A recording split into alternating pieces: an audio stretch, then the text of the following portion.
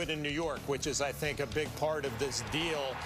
We know that he has a personality, that he shows a lot of emotion, but he's got a nasty fastball changeup combination. You hear some of his antics in the clubhouse. But, you know, Michael, we talk about bullpens all the time. You can never have too many arms in your bullpen. They just signed a power arm for 2 years, and they know that he could do it under the bright lights in New York. That's a big deal to me.